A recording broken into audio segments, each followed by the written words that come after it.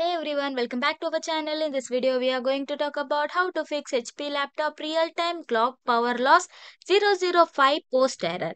The real-time clock power loss 005 error on HP laptop usually indicates that the Cmos battery, which powers the real-time clock, is falling or dead. Here are some tips you can try to fix the issue. Fix 1. Replace the Cmos battery. The CMOS battery is small round battery on the motherboard. Turn off the laptop, disconnect the power adapter and remove the battery if it is removable. Open the back panel of the laptop and locate the CMOS battery. Carefully remove it and replace it with the new one or the of the same type. Fix 2. Reset BIOS to default setting. Turn off the laptop and wait for 5 seconds. Then turn on the laptop.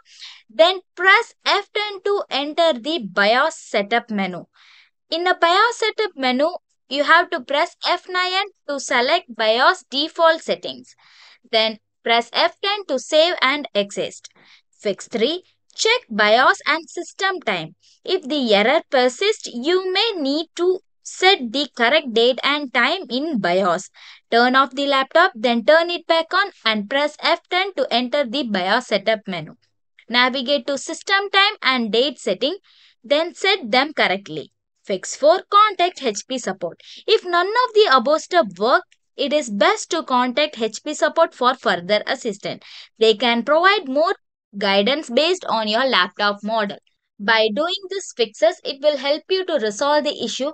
I hope it will be useful for you. Thanks for watching. Please do like, share and subscribe to our channel.